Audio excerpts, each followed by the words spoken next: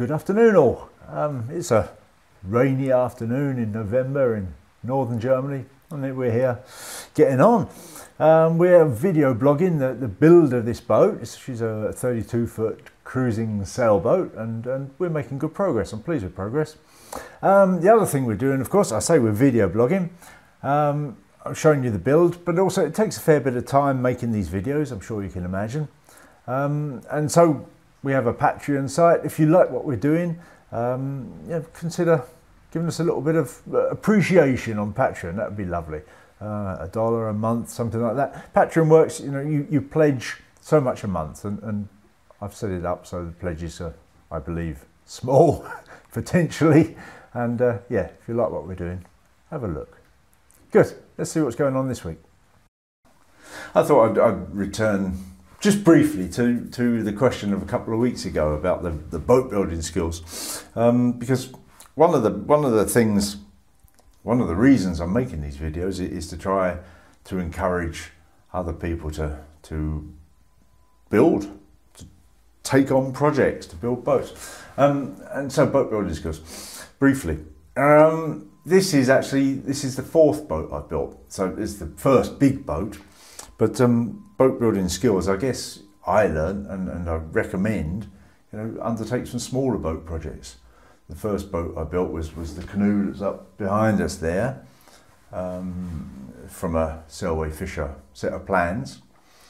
Built it in this very boat shed actually. Then after that, Hazel and I built an Optimist dinghy for her to learn to sail in.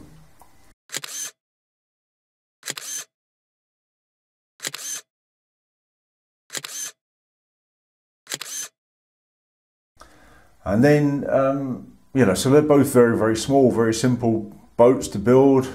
Don't take too long, but you're learning boat building skills.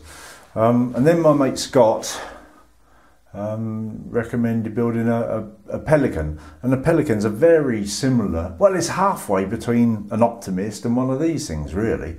So very relevant boat skills from building something that size, 12-foot day sailor. You know, so I built one of those.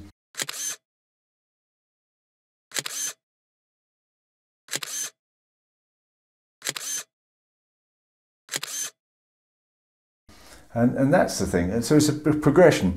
And I said a couple of weeks ago, I said that I don't really feel I do have boat skills, but I shall qualify that, because now, having built this, it's not finished, but it's well underway. Having built this, I do actually feel qualified to undertake a round bilged boat. I'm not sure that I will.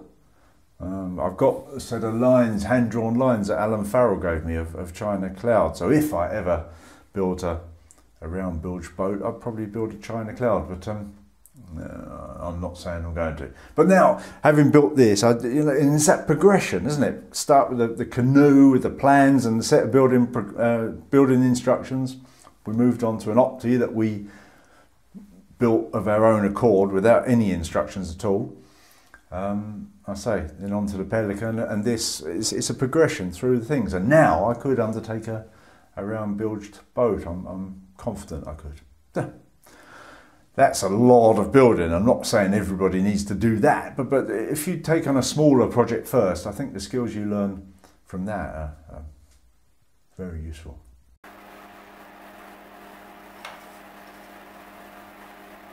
Should be in the middle of it.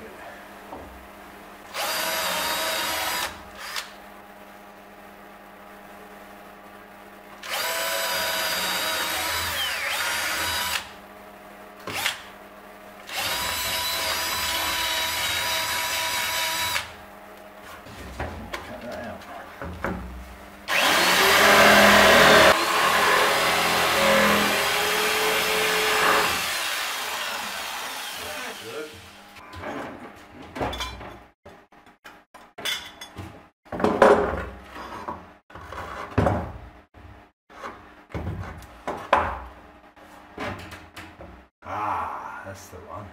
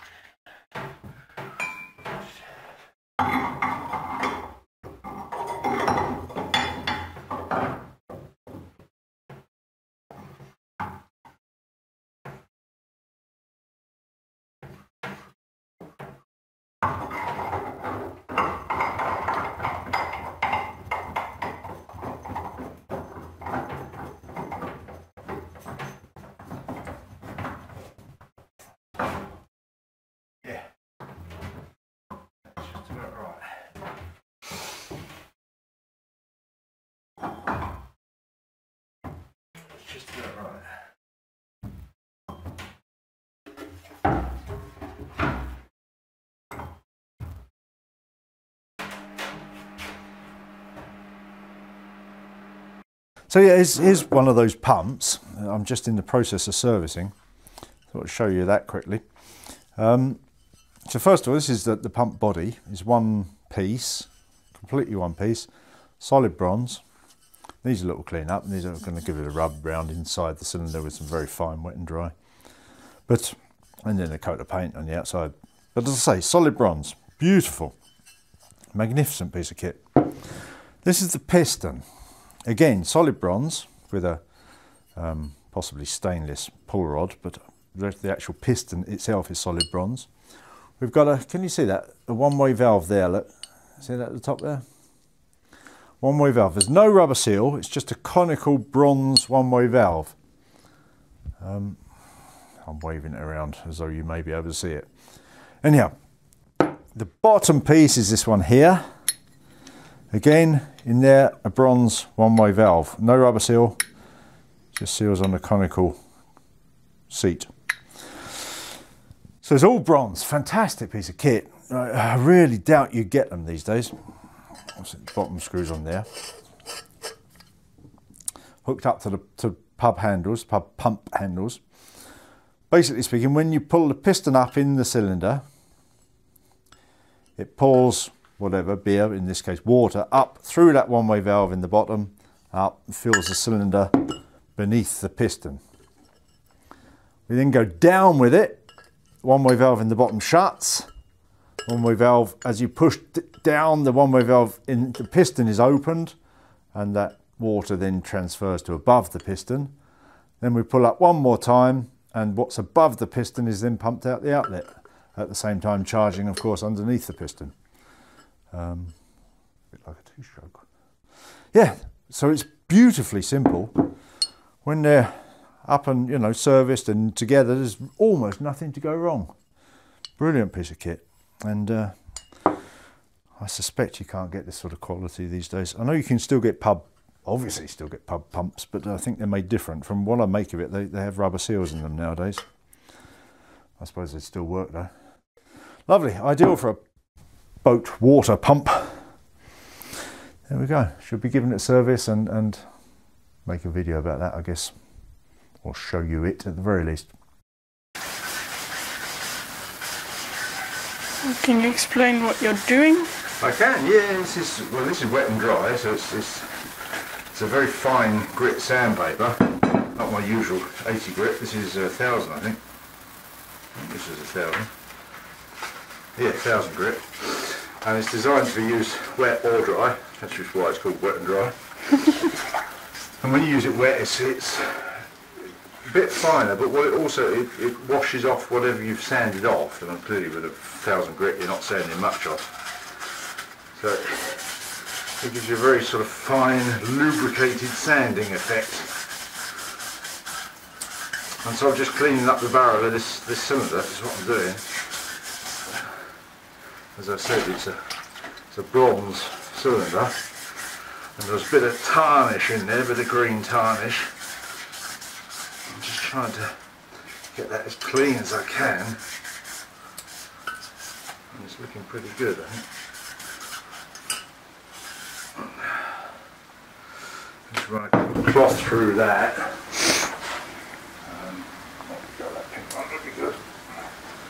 Somebody's all 90 by the looks of that one. EVs. Nice. Was it? Yeah.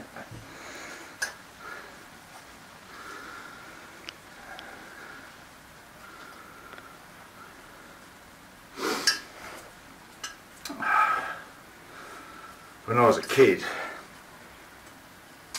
we used to go over to my mum's uncle had a farm. I guess he was probably only a tenant, to be honest. I think maybe he owned it. And my dad used to go shooting over there and with a shotgun, rabbit shooting. Well, I can remember, you know, I was only a toddler, but after he'd been shooting, he'd clean his gun, and this is the same sort of technique. You know, put a rag, he had a rag on a string that he drew up the barrel to clean it out,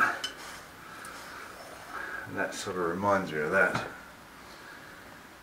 So that, I don't know if you can see anything in there, but it's reasonable, reasonable, yeah. Good. Then this is the piston. I'll just give it a bit of the same thing. It doesn't look particularly dirty.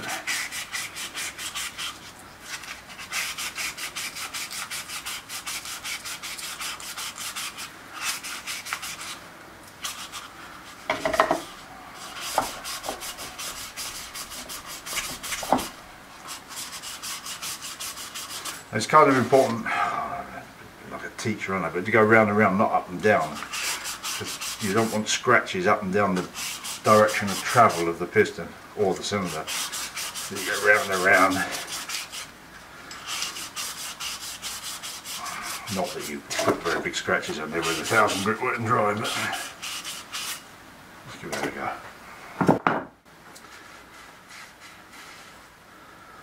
So that's cleaned up reasonably well, isn't it? And you can see, it's not like it's perfectly clean, but you can see it's a bronze. And that should slide that up and down in there, in theory.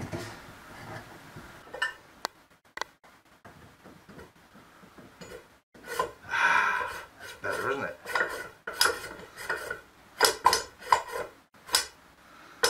Yeah, I think that's a lot better. It wants to be a tight fit, otherwise it will leak. Yeah, that's good. That's a pump, isn't it?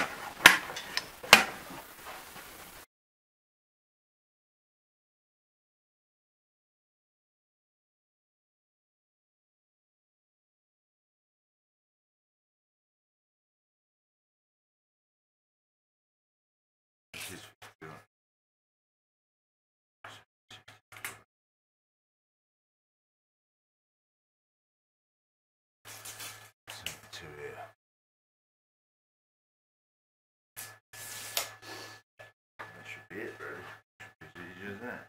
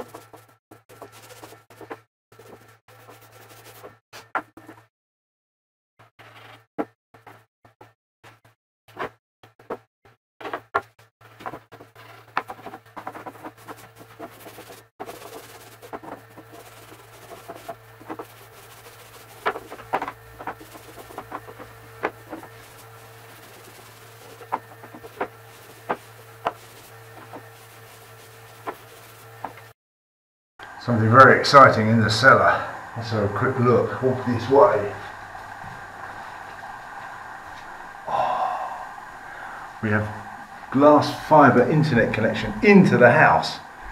It's unfortunately not hooked up to anything, but hopefully the nice telecom people are coming soon to actually connect that to a router, and we actually should have an internet that works in this village. That'd be lovely, wouldn't it? Well, it works, but it's extremely slow at the moment. Glass fibre in the house. Yay! Well, I guess that's it for this week. Keep the end short. All that usual YouTube stuff, you know, subscribe button and whatever. And we'll be getting on, and see you next time. Bye.